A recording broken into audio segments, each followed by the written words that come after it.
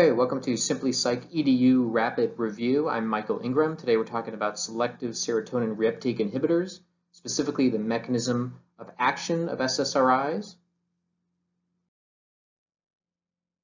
Before we get started, let's do a quick review of selective serotonin reuptake inhibitors.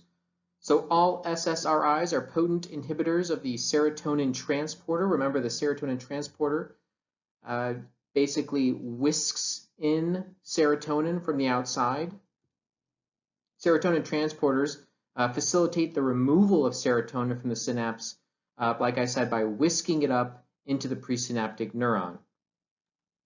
Serotonin transporters are located at both the nerve terminal, which is at the end of the neuron, as well as at the cell body region, which is called the somatodendritic or soma body dendritic, the dendrites, the somatodendritic region of serotonin neurons.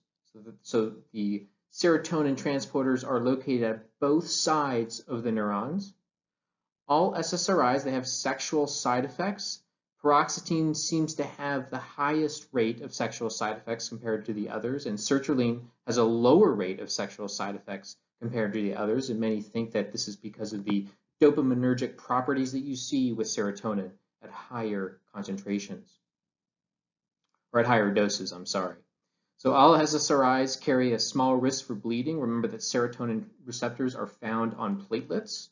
All serotonin reuptake inhibitors typically take 2 to 6 weeks or sometimes longer before you see a therapeutic effect.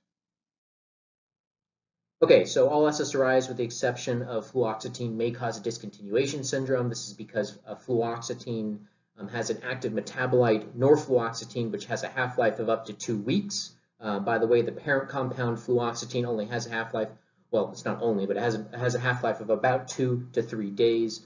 Paroxetine does not have an active metabolite, and so you'll see discontinuation syndrome if you stop this abruptly.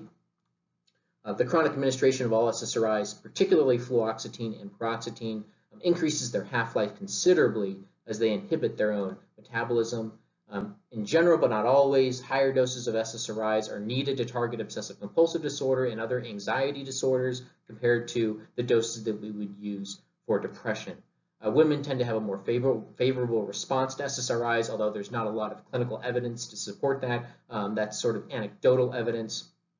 Increasing the dose of an SSRI too quickly may cause some initial symptoms like restlessness, anxiety, tremors, nausea, vomiting, diarrhea, irritability. Remember that serotonin is not just in the brain. The majority of the serotonin in the body is located outside the brain, actually in the gut and on platelets.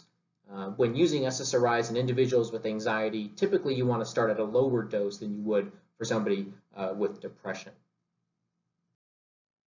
Okay, so this is just a table outlining the different selective serotonin reuptake inhibitors, the initial dose we usually use, and the daily range, along with some comments about each one for your review. Okay, so these diagrams, which I'm going to show you, are going to basically illustrate the mechanism of action or the theoretical mechanism of action of serotonin reuptake inhibitors. This was adapted from Stahl's textbook. I highly recommend you pick up his book and read it. He's got great diagrams, makes it a lot easier to understand. So essentially here you can see we have the presynaptic, let me get my pen out here. So you got the presynaptic serotonin neuron. So its cell bodies sit in the Rafe nucleus. So then you have the postsynaptic neuron here for wherever the serotonin is projecting to. So basically, the serotonin transporters, like I said before, they sit both on the end of the neuron as well as on the cell body or the dendrites, what we call the somatodendritic region of the neuron. And they're responsible for taking in serotonin. So you can see that there's serotonin here, and it's just basically bringing in the serotonin that was released. So this is a neuron here, right? Impulse flow is going this way, right? Once it gets to the end, then it releases serotonin out into the synapse. Serotonin then is taken back up either by the SERT or it's diffused away, or there's enzymes within the within the synapse itself that metabolize them, and that's how you get rid of it, so that way you can have another synapse. So now you see that serotonin reuptake inhibitor right here has been added. Okay, so this is what happens. So the selective serotonin reuptake inhibitor essentially blocks the serotonin transporter. Now you have an accumulation of serotonin. It just so happens that there's a greater accumulation of serotonin at the somatodendritic region than the nerve terminal region.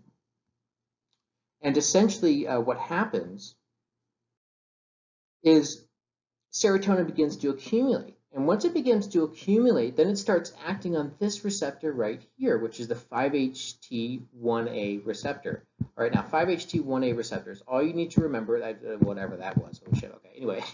So the 5-HT1A receptor is a autoreceptor. What an autoreceptor does is it sits, so basically an autoreceptor is any sort of receptor that sits on the neuron that makes the neurotransmitter for that receptor. Okay, so for example, a serotonin receptor on a serotonin neuron would be considered an autoreceptor. The 5-HT1A receptor, what it does is it's sort of like the highway patrol, if you will, of the neuron. What it does is it says, okay, if there's a lot of serotonin around, it says, okay, there's way too much serotonin going on here. We need to calm this down a little bit. And what it does is it inhibits the serotonin neuron. So essentially, it's a feedback mechanism. It's a negative feedback mechanism. Okay, so as the serotonin accumulates, it starts acting on the 5-HT1A receptor. And what that does initially is what? Well, it decreases neuronal impulse flow because you're now inhibiting the serotonin neuron. But over time, remember that receptors don't like to be disturbed. And when they're disturbed, what they do is they say, well, screw you, I'm going to do the opposite. So if you're constantly stimulating the 5-HT1A receptor, it's like, okay, that's enough stimulation. I'm leaving, I'm out, right? So it starts to internalize, all right? And so what you get is a less serotonin receptors, 5-HT1A receptors on the somatodendritic region. So what that does is it then increases the impulse flow because you have less inhibition of the serotonin neuron. Unfortunately, once you start having more impulse flow, then you have more serotonin, right? And the more serotonin you have, the more serotonin is going to start binding to the 5-HT2A and 5-HT2C receptors, and this is what we think causes that initial anxiety, jitteriness, nausea, sexual dysfunction that you see with the initiation of SSRI antidepressants. Now, over time, what ends up happening is those receptors that were causing those side effects, they, just like the 5-HT1A receptor, they start down-regulating, all right, and they start leaving, or they're internalized. And basically, what this means is that as these receptors are internalized, you're getting less of them, and that is thought to correlate with the antidepressant response. Interestingly, in patients who are depressed, they already have an upregulation of the 5-HT2A receptor. In other words, they have way more 5-HT2A receptors than people who are not depressed. And so if we can constantly stimulate this, then if we can get it to down-regulate, then we see the antidepressant response. I hope this was helpful. Give me a like if you thought it was a helpful, what the hell is this? Helpful review. And I appreciate you listening in.